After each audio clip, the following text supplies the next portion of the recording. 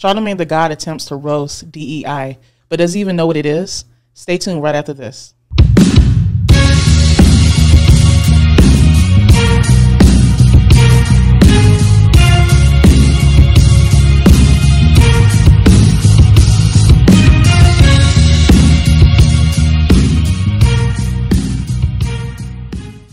Hey y'all, what's up? This is attorney Chloe Corbett, aka the Duchess of Justice. I am one half of the Defiant Lawyers, where we provide legal analysis of trending politics, policies, personalities, and pop culture to empower each and every one of you all to defy this unjust legal system and nullify systemic racism. So thank you once again for joining me in this video if you are a subscriber. And if this is your first time seeing my face or watching our videos, why don't you go ahead and hit this subscribe button. Let's get right into this. So look, y'all know that we have been criticizing the Breakfast Club for the past few videos for giving a platform to Candace Owens, to all of these conservative white supremacist political candidates that were running for president, and all around giving a platform to idea and thoughts that will not help the Black community and may even help to Trump being elected, which we are a no MAGA zone here. And Charlamagne, look, I've watched him for a long time now. I watched the Breakfast Club for years. I have watched his other podcasts with comedian Andrew Schultz. I have followed him. And while he's always been problematic, and especially the things that he has said against women, which he has apologized for, I did like that he has been a big proponent of therapy and trying to heal trauma. But as of late, he has gone beyond the pale in giving these negative conservative talking points. And the latest statement that he made, so he hosted The Daily Show. He has done that a couple of times in the past. As some of you may know, The Daily Show has been without a constant host for a while now. It was famously hosted by Jon Stewart for a very long time, in which he brought a lot of biting criticism against some of the Republican talking points. He was then followed by Trevor Noah, who was up there for a few years. And since Trevor Noah has left, there's been a variety of people that have hosted that show. So last week, Charlamagne hosted The Daily Show.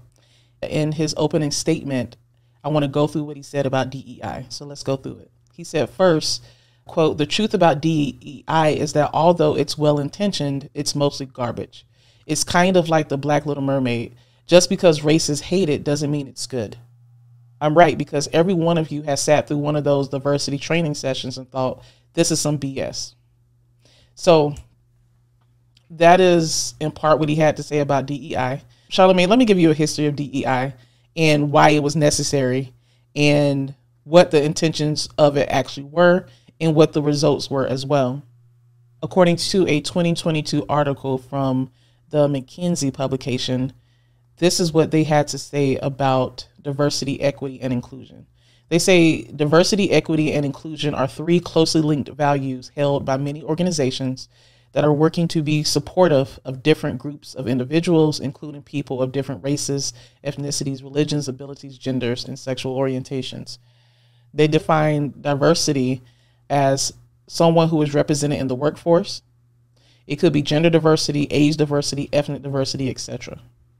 Equity refers to fair treatment for all people, so that the norms, practices, and policies in place ensure identity is not predictive of opportunities or workplace values.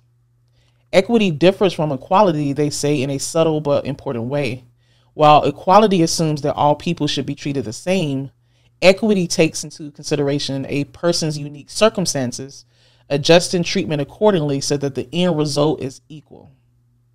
Inclusion refers to how the workplace experiences the workplace and the degree to which organizations embrace all employees and enable them to make meaningful contributions. Companies that are intent on recruiting a diverse workforce must also strive to develop a sufficiently inclusive culture such that all employees feel their voices will be heard. So that is how a McKinsey publication defines diversity, equity, and inclusion. And I want to note one thing about diversity. It's not just racial diversity, according to McKinsey.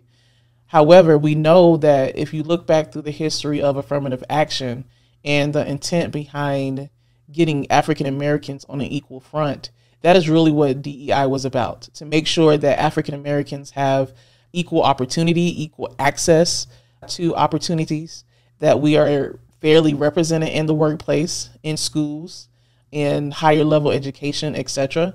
And that was really the intent behind DEI as well. DEI and affirmative action are really closely linked.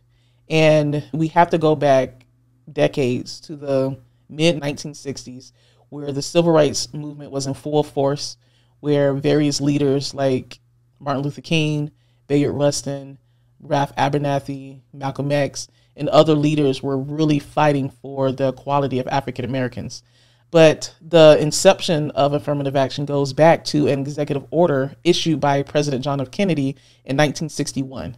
The executive order is 10925, and it required racial fairness in employment funded by the federal government.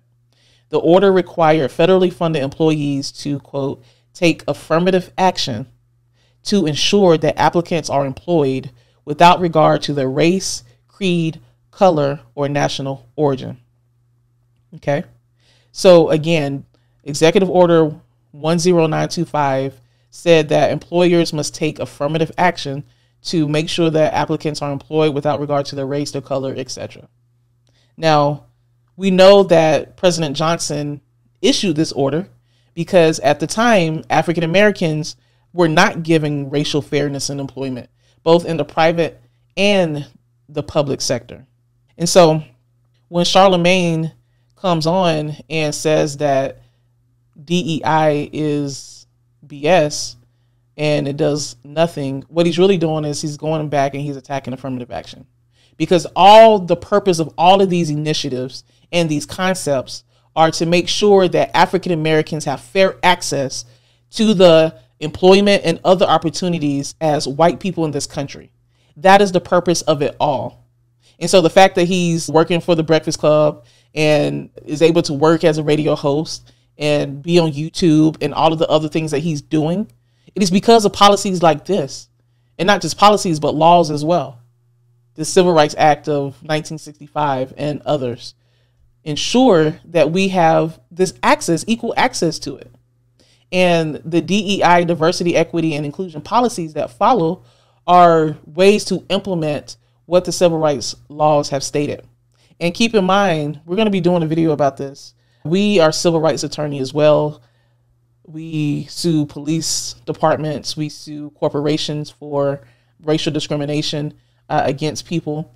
But because of the Supreme Court we have today, there is a concerted effort to weaken racial discrimination lawsuits against banks, against other businesses, against your employers, against a store that refuses to serve you.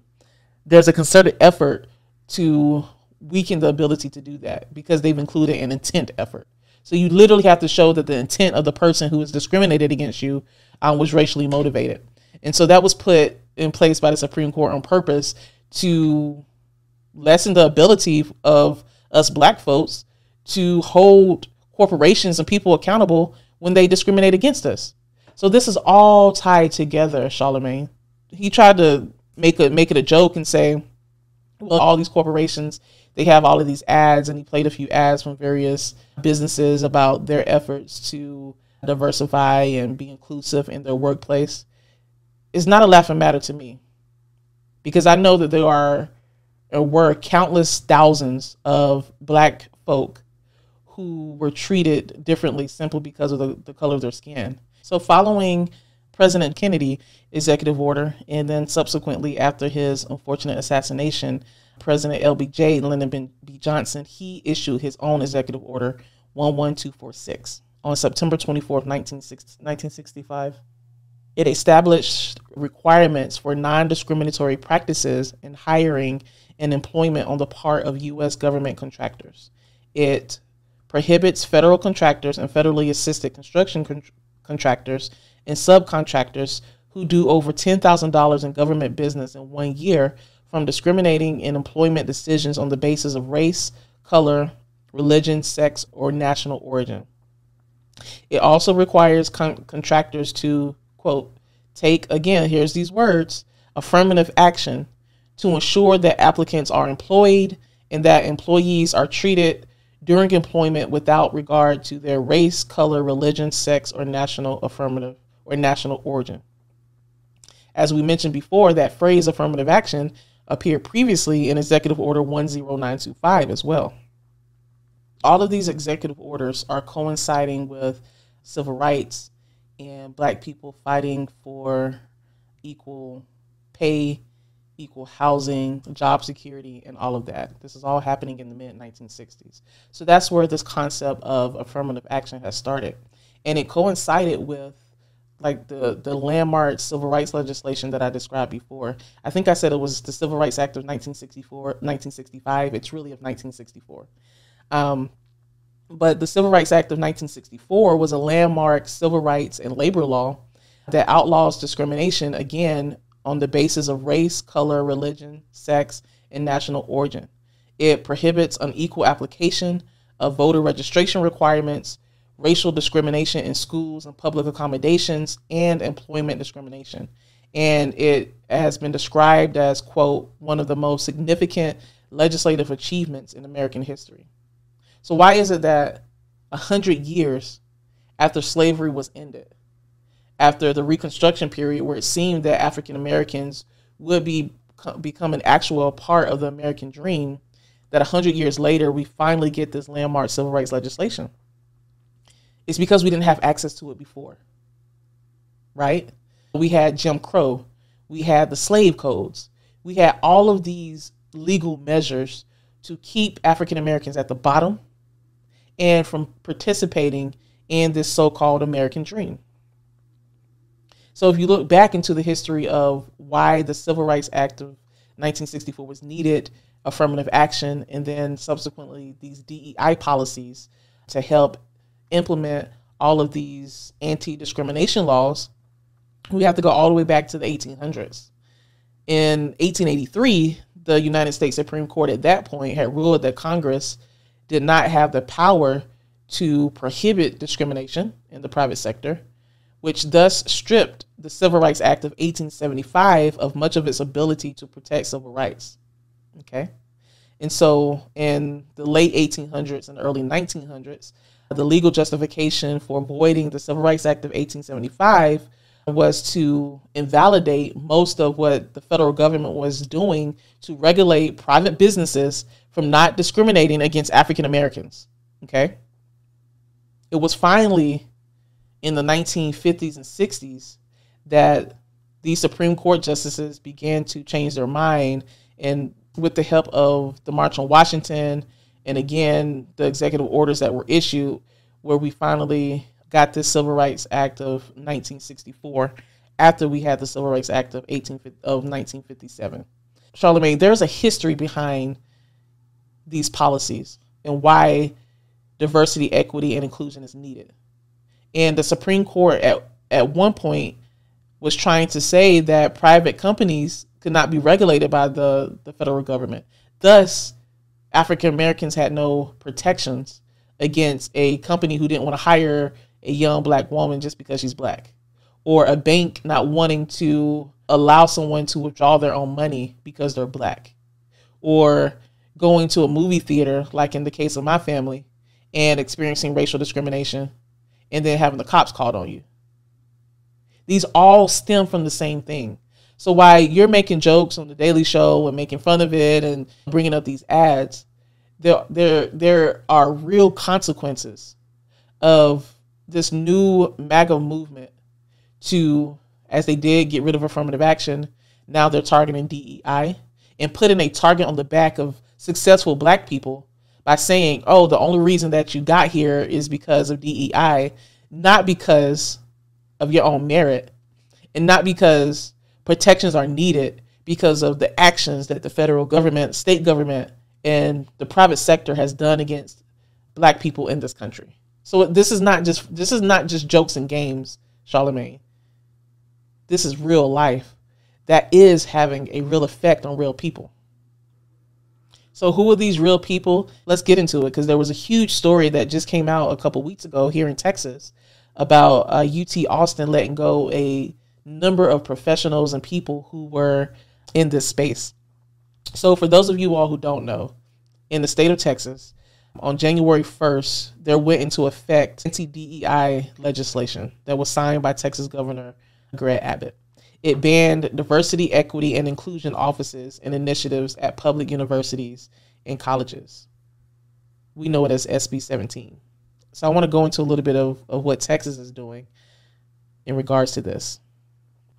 So Texas defined diversity, equity, and inclusion office as an office, division, or other unit of an institution of higher learning established for the purpose of, one, influencing hiring or employment practices at the institution with respect to race, sex, color, or ethnicity, other than through the use of colorblind and sex-neutral hiring processes in accordance with any applicable state. So again, they're trying to get away from the protections that were put in place at the federal level back in the 1960s with the Executive Order, the Civil Rights Act of 1964, etc.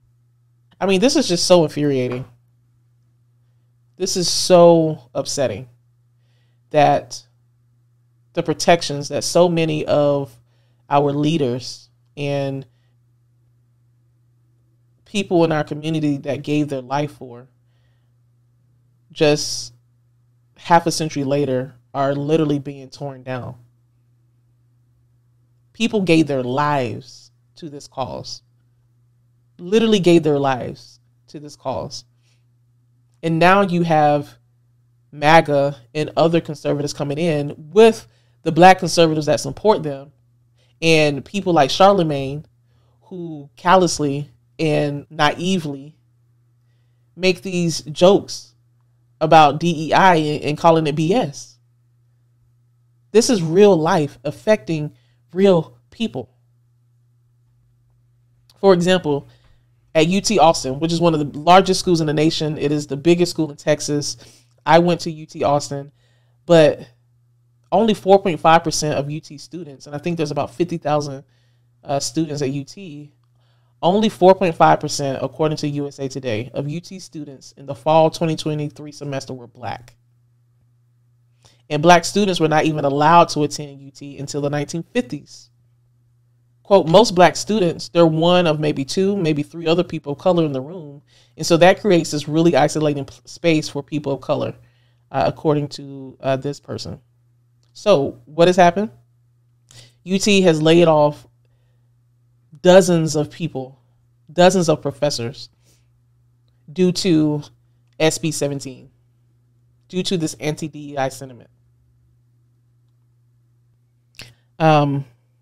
Earlier this month in April, the University of Texas Austin President Jay Hartzell announced a staffing shakeup as a result of SB 17, according to Fox Austin.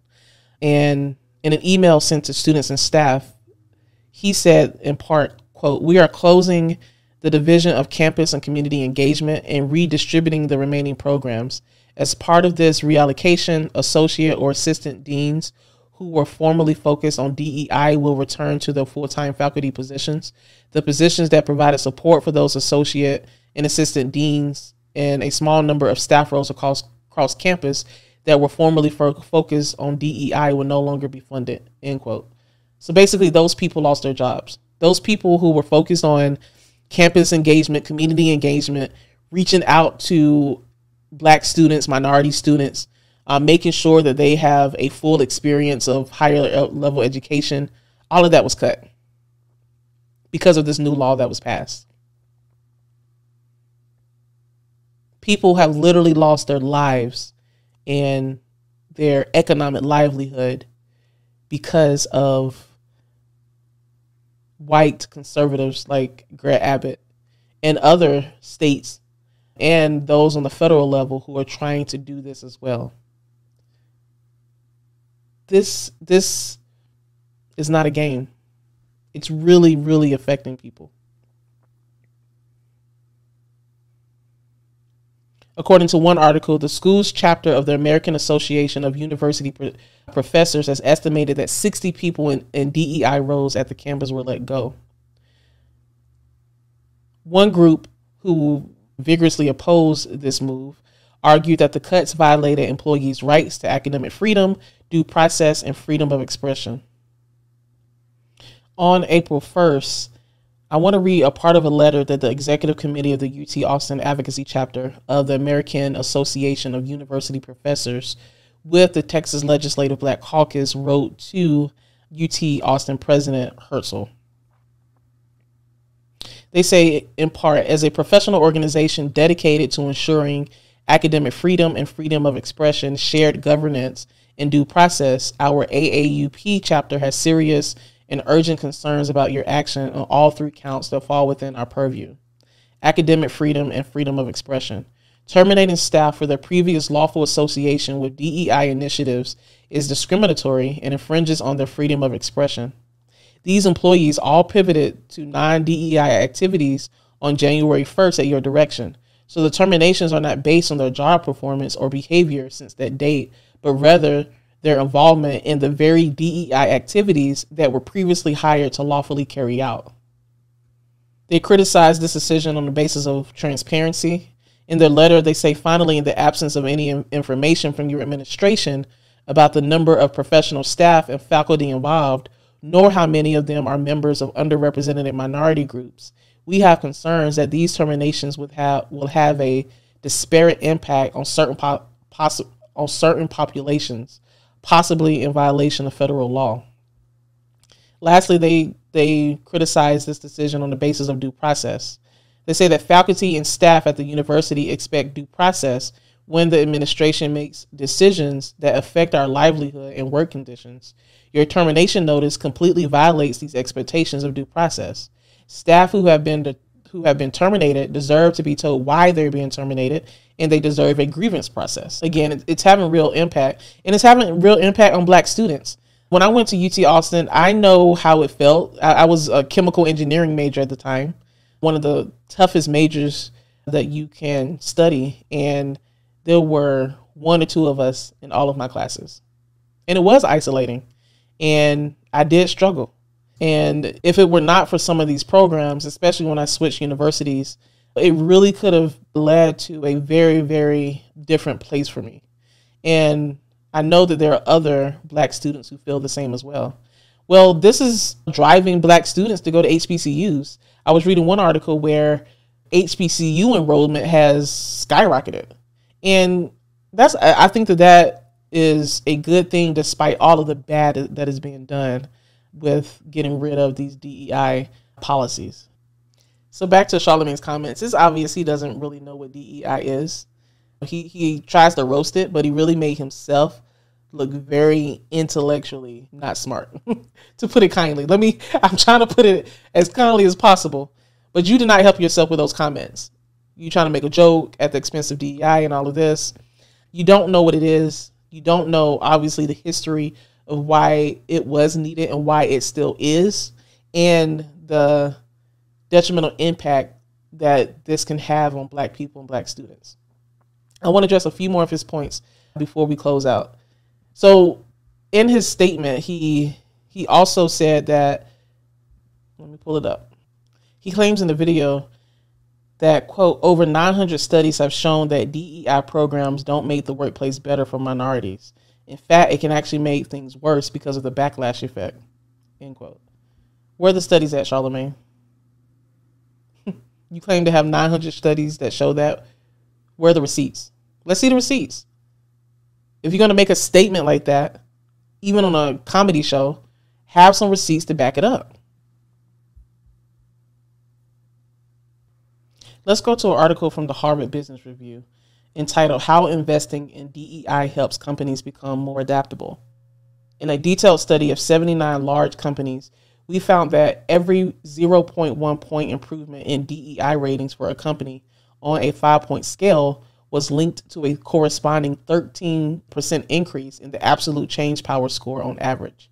Our previous research has found change power to be associated with a 2-time improvement in EBIT margins and 1.5 to 3-time improvement in revenue growth.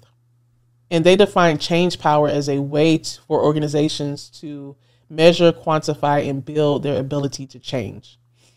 We noted that companies with high change power had better financial performance, stronger culture and leadership, and more engaged and inspired employees. So basically, DEI initiatives increased company's change power, as they notated, which then the company had a better financial performance, better culture, better leadership, and more engaged employees, which ultimately benefits who? Black people that work for that company.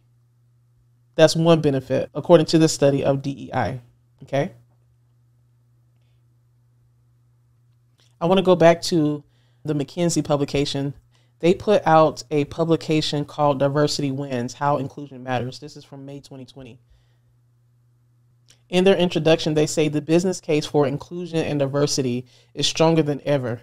For diverse companies, the likelihood of outperforming industry peers on profitability has increased over time, while the penalties are getting steeper for those lacking diversity. Not anymore in Texas. Progress on representation has been slow, yet a few firms are making real strides. A close look at these diversity winners shows that a systematic, business-led approach and bold, concerted action on inclusion are needed to make progress. They say that this publication is the third in a McKinsey series investigating the business case for diversity, following Why Diversity Matters from 2015 and Delivering Through Diversity in 2018. They say that this report shows not only that the business case remains robust, but also that the relationship between diversity on executive teams and the likelihood of financial outperformance is now stronger than ever.